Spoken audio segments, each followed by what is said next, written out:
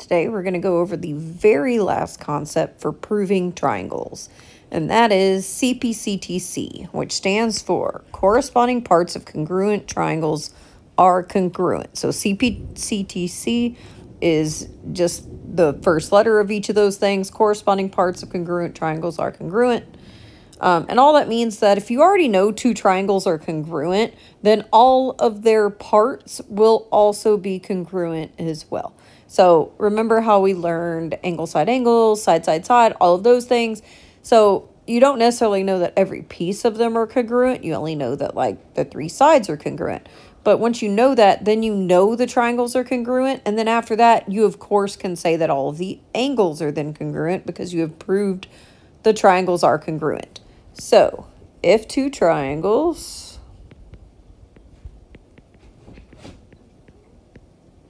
are congruent, then all of their corresponding parts are congruent.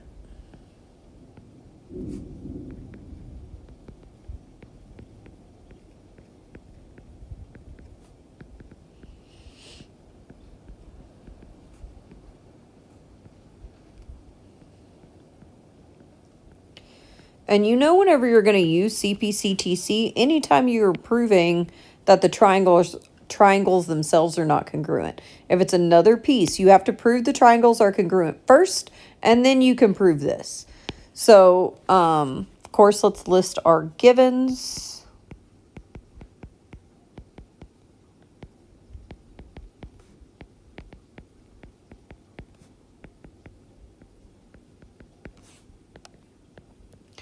Mark it on our picture. AE is congruent to BE, and CE is congruent to DE.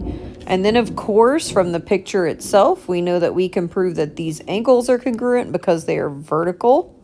So we're using the vertical angle theorem. And that's angle CEA would be congruent to angle DEB.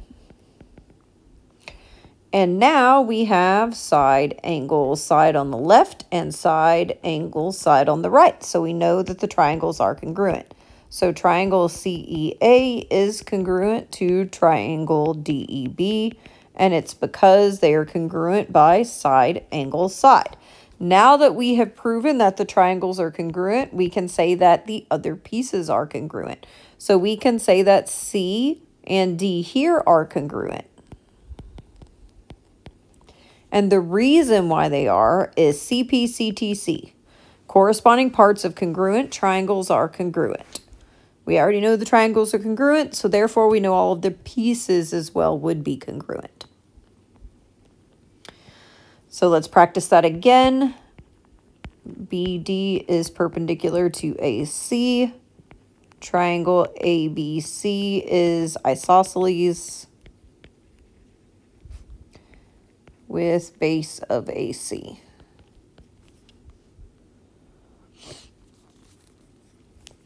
And that is given.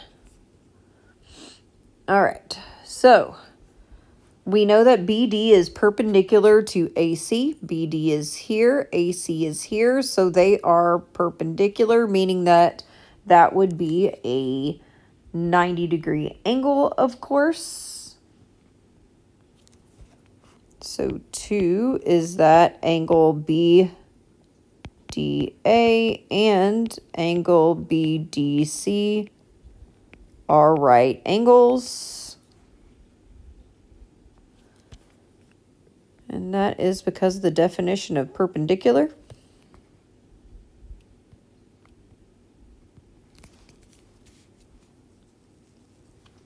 Right. And then it says that AB is isosceles with the base of ABC, which is this big triangle, right? And then the base would be AC. So what that tells us is that these would be congruent. So that it says that AB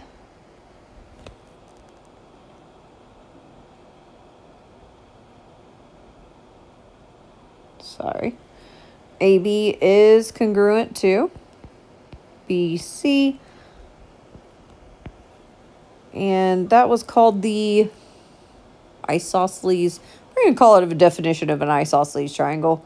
I don't really remember what that's called. I forgot. It's in an earlier notes thing.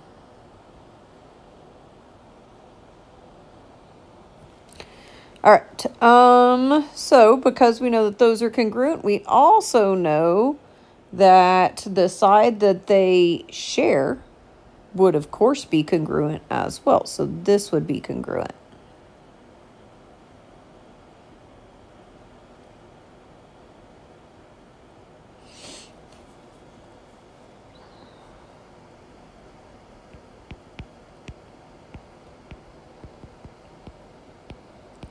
And anytime something is congruent to itself, that is the reflexive property of equality.